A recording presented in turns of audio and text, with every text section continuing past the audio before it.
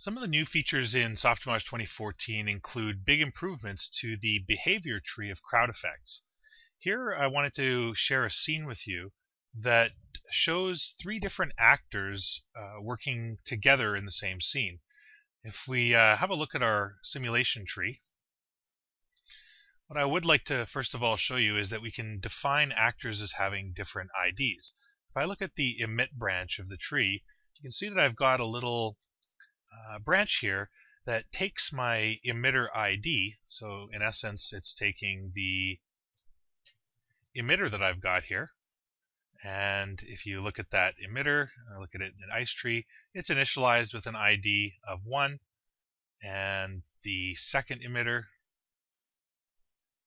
has got an ID of 0. So we're using those IDs to drive the select case node, which defines the actor ID to use. So actor ID, crowd emitter ID 0 will yield an actor ID of 0, and my marine characters are set, the soldiers here are set to use actor ID 0, while the remaining crowd members, which is case 1, which would correspond with emitter 1, are going to use actor IDs 1 and 2. And of course, if I visualize that, we can see exactly that. So we have actors of ID 0 and actors of ID 1 and 2. I've also used the crowd emitter IDs to define social groups. Social groups are, again, just another way of helping to break up the scenes or the characters in your scenes so that you can give them different interactions or assign different actions to characters of different social groups. Initially in this incarnation of CrowdFX, the social group index is used so that characters within the same social group don't necessarily try to avoid one another. In any event, if we have a look at the behavior tree, this is where a lot of the improvements in logic have occurred. So the heart of the behavior tree now is what's called the behavior core. And the behavior core is broken down into 3 sections. First is the simulation core, where you define all of the logic. Initially, what you're going to be doing here is defining your basic crowd simulation, which is defined by velocity and direction, or using a simple collision avoidance solver. We'll talk a little bit about how this is blending in just a moment. The second part of the behavior core is the post-simulation graph, which is usually used for defining your interactions with scene objects. So if you have uneven terrain and you want your character's feet to stick to the ground, you can use the new stick to ground node to help simulate that. And of course, avoiding any obstacles and walls that your character might find in his or her way, or its way, I guess you could say. And finally, you've got the animation state portion of the behavior core. And if we look down at the animation state, this is just a little bit of logic here using the new set animation state node. If I was just to unplug that for the moment, on its own, it allows you to set any animation state that's available to you in your animation definitions. So if I look at my animation definitions here, you can see that I've defined a number of states. Of course, I've defined my marine model as having an idle state. I've also got it as defining a move state, and the same goes for each of the pedestrian characters as well. Eric has an idle state as well as a move state, and so does the Eliza character, idle state and a move state. So the states for the characters are all pulling in different action presets, but they're all being referred to in CrowdFX as the same name. Of course, I need transitions between the idle states and the move states, so I've got a define animation state transition to take care of that. And it's a bidirectional state transition from idle to move and back the other way. So jumping back into our behavior tree, as I mentioned, this animation state allows us to actually implement the states themselves using the logic we define up here in the simulation portion of the blending core or of the behavior core. So what I've got here is a simple state transition, or a state moving between state 1 and 2 here, or between my move and my idle state, based on a comparison of the current actor's target speed and whether or not it's greater than 0.1. So if we have a look at the basic crowd simulation, we're doing a couple of things here.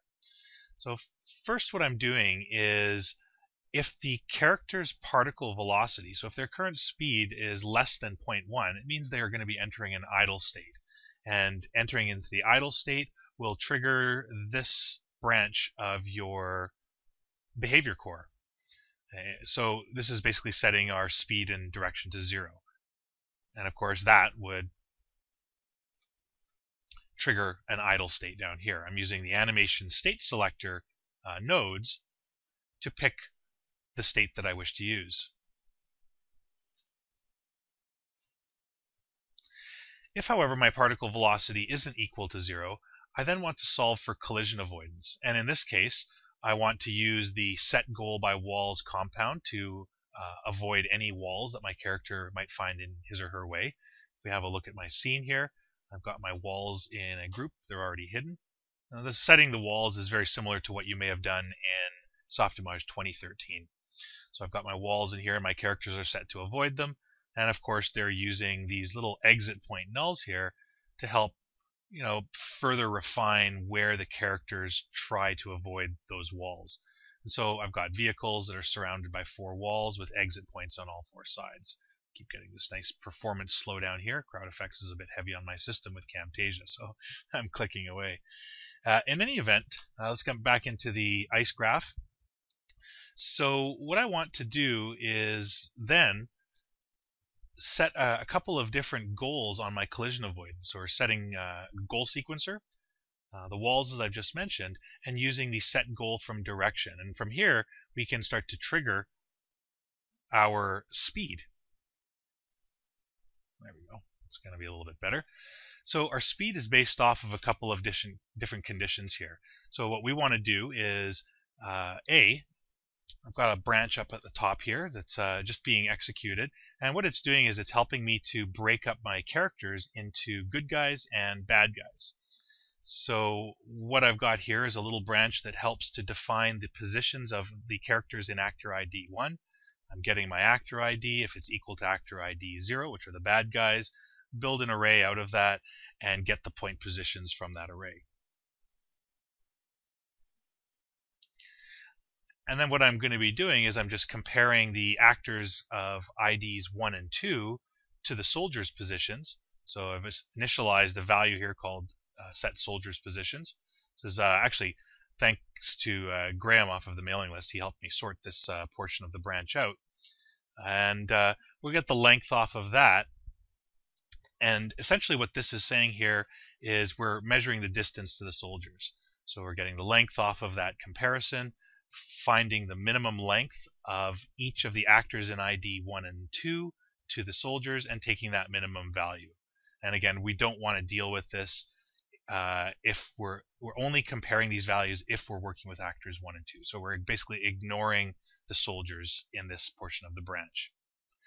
And if the actors in ID 1 and 2 are less than the threshold, so they're less than my threshold here, which I've set to 64 units away, then what we do is we set a Boolean flag called speed up. So we tend to use that branch in our logic here. So our speed is largely going to be defined by a combination of things. We're checking whether or not our particle velocity is less than 0.1, and as long as the characters are not flagged to speed up, then yeah, the characters can hang out in their idle states. We set their velocity to idle, and that would of course pick from the action defined by the idle state per actor. If, however, this is false, then we're going to run a second branch here. So what I want to do is I want to get the actors of ID 0, and I want to give them a faster speed, something between a walk or a slow and a fast move, a run.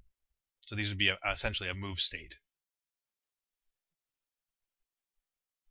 If the characters aren't actor ID 0, so if they aren't the bad guys, then what I want to do is run a linear interpolation to blend the current actor speed into a speed up state. Essentially, we want to have these characters run away from the soldiers. So we want to increase their speed to something like 60 or 80 units per second, blended off of their actor speed. And the way that we're doing that to get a nice transition is we're using distance to soldiers, so getting that value that we set earlier on in our branch, and basically just rescaling it so that the closer the soldiers get, the closer to 1 the blend value gets, and that's what's helping define our transition. So the further the soldiers get away, characters kind of calm down a little bit, and they're not quite so nervous. And the last part to this as well is we're running this branch as long as the actor ID is greater than 0. So as long as it's anything but the soldiers and the speed up flag is equal to true, then we're going to run the blend between distance here. So that's essentially all that is. Again, it's just one way of handling the behavior core and the logic in it. And let's have a look at the scene. So again, if I'll just hide my walls, I'll hit play, and what you'll notice here as we play is that as the soldiers get closer to the actors, they will get a bit nervous and they will tend to speed up. So we'll let this simulate for a little while. So the soldiers are kind of on patrol. I hope they're not on parole. And so you can see that some of these pedestrians aren't overly concerned right now, but as they start getting soldiers start getting a little bit closer, actually they will start to get a little nervous and they will speed up. So basically what will happen is this will always keep the characters in front of the soldiers. So they're kind of herding them, I guess you could say.